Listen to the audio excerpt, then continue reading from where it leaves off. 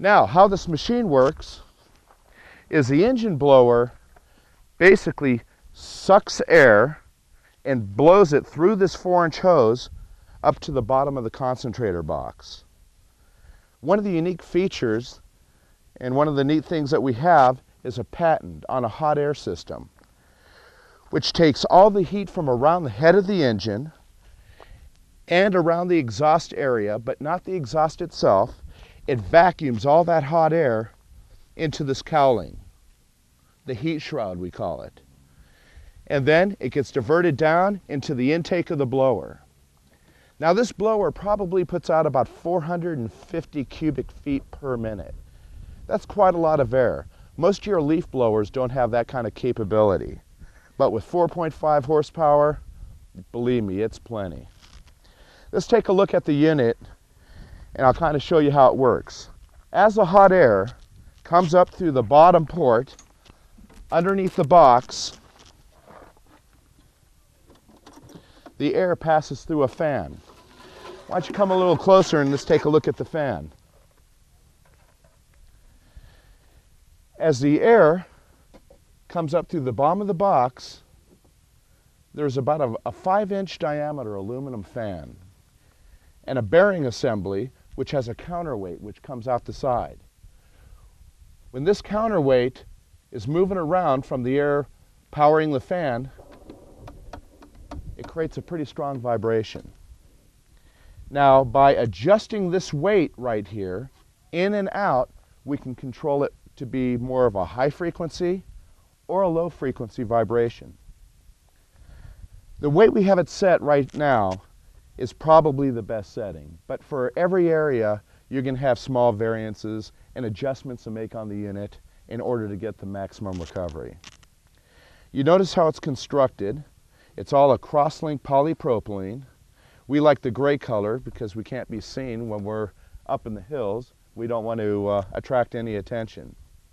There's also a foam lining along the edge of the box on the inside, which allows an airtight seal for your concentrator tray to slide up inside of it. So let's just put it together here. Slide this up, tuck it underneath the lip up at the head here, and then clamp down the box. And there's a neat little clamp. Now there's also a little plug right here. And this plug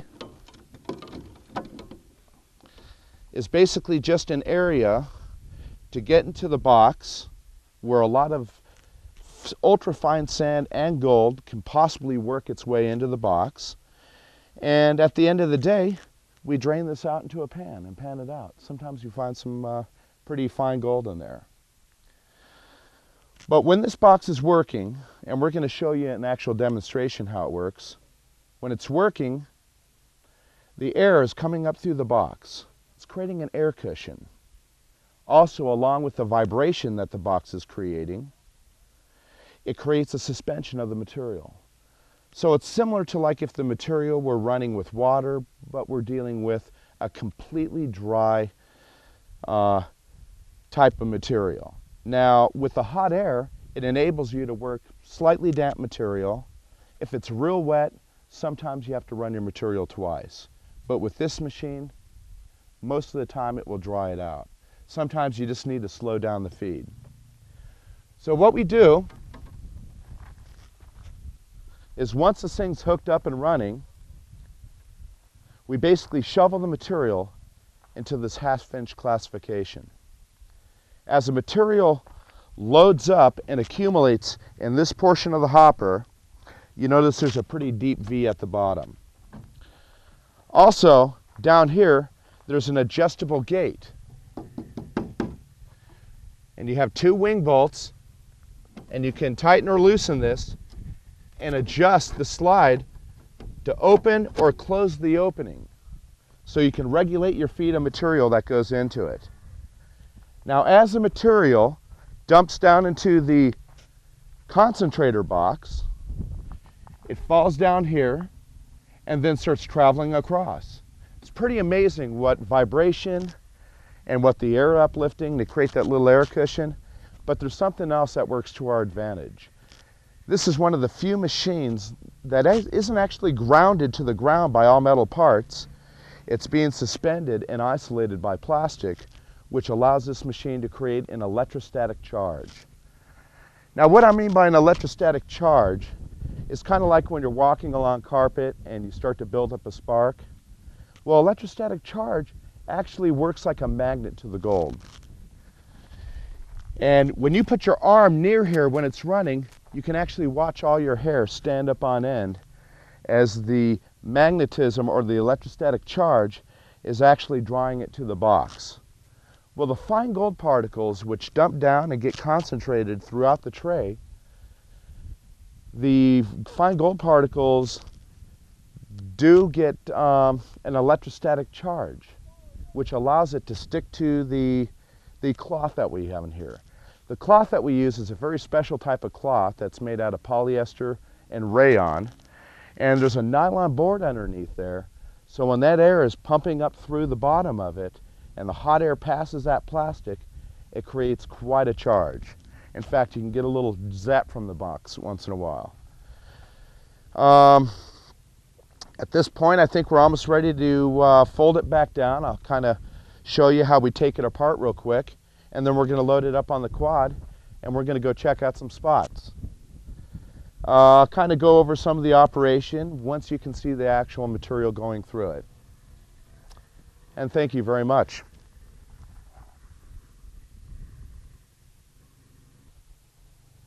One of the unique features about this machine is breaking it down to make it as compact as possible. So we're going to pull apart the machine real quick just to show you. First thing that you would do is you would disconnect your 4-inch hose that's down here from the bottom of the concentrator tray. Then to eliminate or to remove the concentrator tray,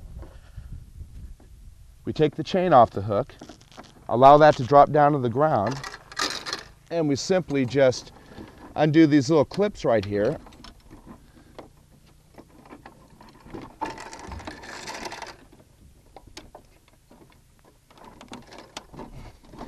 Now we can take the concentrator box off the machine. Now what we're going to do is we're going to take the hopper and we're going to flip it upside down like so. And now what we can do is push the button, slide it just a touch, and we go to the other side.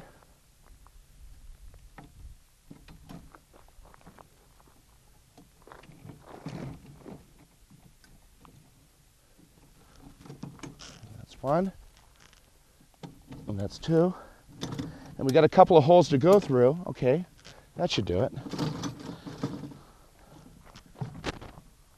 Oh, one more adjustment. Okay, now we take the legs and fold it back like so, which makes for a real compact machine.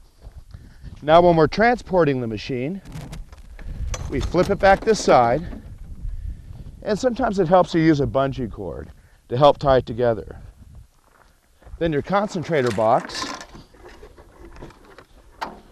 fits inside of the hopper, just like so, and it's made so it drops right in here.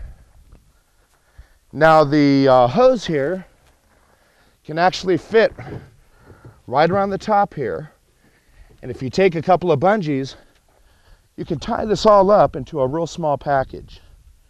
Now we're going to load it in the quad for a few minutes, take it to one of the spots that we've been checking out, and we'll get back to you soon.